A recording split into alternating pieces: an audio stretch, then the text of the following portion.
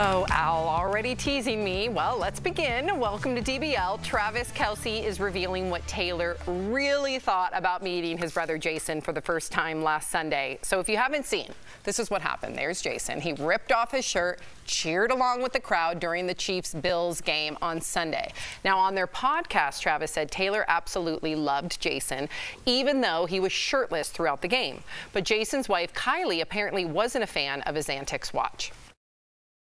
I said, I'm taking my shirt off and I'm jumping out of that suite. And she said, Jason, don't you dare. I was like, hey, just letting you know what's happening. I'm not asking for permission. I'm doing this. And she was already telling me to be on my best behavior because we were meeting Taylor. This is hilarious. I was like, Kylie, when I met you, the first day I met you, I was blacked out drunk and fell asleep at the bar. This is part of the charm. This is part of the Jason Kelce charm. I want to make my best first impression. This is my best chance. My best first impression is the worst impression ever, so I can just build Set from that that bar, point nice on. and Yeah, level. exactly. What do you think, Jeff? You're shaking your head. He's got a point. Not a great one, but I mean, if you start at the bottom, there's no place to go but up. So I do agree with him for that. Listen, I think he's semi-retired. It looks like he's going into retirement. He's got some options for being an announcer. The podcast is going well. I'm talking about Jason Kelce. And I thought it was just like an almost famous moment. You know what I mean? Like, I'm retired. My brother's playing out there. We played our whole lives. Now it's time for me to kick back and relax. Get a little silly. I'm down with it. I do silly things like that. So I'm all for it. I liked it. You know, him picking up that girl at the end to see Taylor Swift. I know. That was cute too. So I'm for this, but Al might think there's some inner demons. Maybe. Yeah, you think so? He's having like an identity crisis, in your opinion? This is my whole point. When you look at the situation, it looks like, oh, you're just having fun. You had some drinks. You might be going into retirement. That was more than a few drinks, and it seemed very deliberate. If your brother was about to meet Anthony for the first time, and you walk in your house, and your brother's shirt is off, and he's screaming, holding a little random girl, would you just say, this is my brother having a good time? That is an act. That is a deliberate Other thing. than the random little girl, which can completely be taken out of this story. Right. That pretty much is how my brother and my husband met. But Albert, what if this is his persona? Be all the way 100. I mean, you might know his persona more than me, but I think of like Bert Kreischer, right? Yeah. Bert will go take off his shirt, have a good time. Some people just, that's the way they let loose. Yes, and I've known Bert for years. And we're talking about a comedian, by the way. Yes, and Bert he likes to hang out, but he's not always naked. Half naked. That's kind of like on stage. And I feel like this situation, I feel like we have a man that is probably entering retirement, seeing his brother get all the shine, his brother probably going to the Super Bowl, shout out Peter. And I think that it's hard for him to now look and be like, who am I now? My brother's with Taylor Swift. He's happily married, but like, I think he wanted a little shine because I feel like he's trying to re-identify who he is. Erica, what is that face? Al, I don't think I ever thought I would say this to you. I'm the smartest man you ever met? I think we've overcorrected, my boy. I think it's a thing. Like, the little things are the things, Erica. And I say that, first of all, let me just say, my boy is a term of endearment. Yeah, stop. Yes, Don't do that. We're not doing that. Yeah. I think the things are the things. Yeah, they are. The things are the things. It's an overcorrected, okay? I don't want to live in a world where fun has just died. And I understand there are reasons, and you have been so transparent with your journey and your evolution and sobriety and all those things. So I do not want to have that conversation and minimize you and your story and people that identify with you.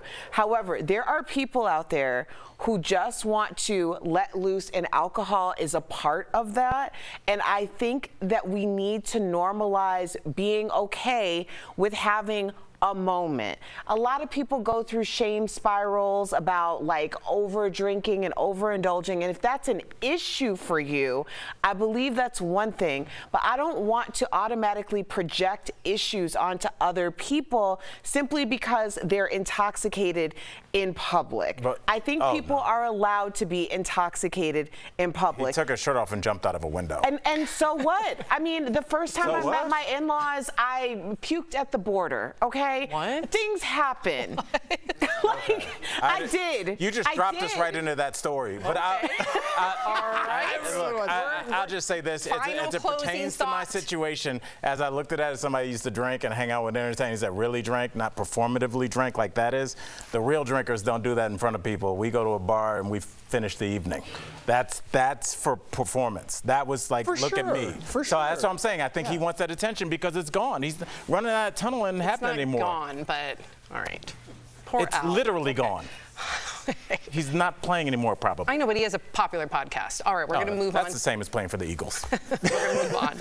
The cast of the new season of Ryan Murphy's show, Feud, Capote versus the Swans, came out to the premiere last night in New York City. Now, the women, including Demi Moore, Naomi Watts, Molly Ringwald, Diane Lane, Chloe Sevigny, and Callista Flockhart all looked very swan-like, wearing a mix of black and white.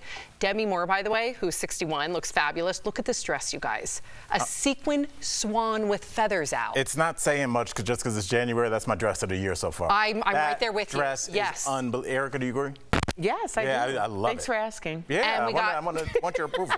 We got Naomi Watts carried around this bejeweled swan purse. That's Sammy. Sam, I love that look with the gloves. Totally pulled that off. Fabulous. Molly Ringwald looked swan-like in this black and white gown with a large white boa and seemingly carrying a bird head. We need an explanation. Yeah, because you see her she hand does look great. underneath the bird's We don't need an cheek, explanation. or She's standing next chin. to a picture of a swan. No, because It's there's a not a shadow. picture. It's not a picture. There's a shadow there. Do you think she's carrying that around? Yeah, I think it's like a boom paper box. I think No. it's a paper mache. I think it's a paper mache. No, it was part of the backdrop that you could take pictures with. Oh, I that's think what you're being told. that's what I'm looking Okay, well, cool. And Callista Flockhart, who wore this black and white gown, she also told E.T. that an Ally McBeal reunion might be in the works, but she doesn't know much about it. Callista reunited with some of her Ally McBeal co-stars, by the way, at the Emmys earlier this month, and said she'd be up for rejoining the cast. Is there a big push for this that I'm unaware of? No. A big push for the Ally McBeal reboot? I don't think so. I think there's a little nostalgia at the award show, and then I think that was it. I haven't heard anything about it before or since. I want to get you guys' opinion really quickly. With these shows that are rebooting 20 or 30 years later, do you think it's tough because the society is changing, how we look at them is different? I think Cheers could probably do it. But even, I don't know if Ally McBeal like that would still hit the same. I've said this since the beginning. We need new stories. I know. There's new people. The world's new. Can we have... But Barbie was the biggest movie this year.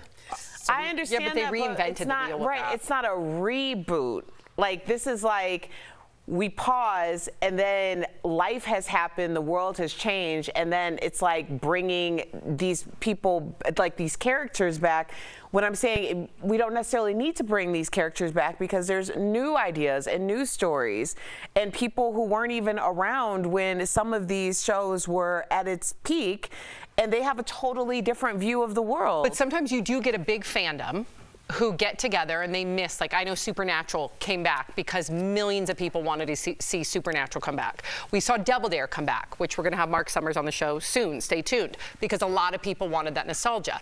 I'm getting messages that they want Pastor Paul to have a spinoff. Yes. You're definitely not getting any of those messages. Shout out to Pastor Paul. Pastor Paul spinoff? Maybe you should make the time. You know what's funny? I the played line. this guy, Pastor Paul, in a movie a long time ago. But Alex, we always talk about making a spin-off, but Pastor Paul turns evil, and he's like, So there is he's one not in a the pastor works. anymore. Oh. No. So there's one in the works, people.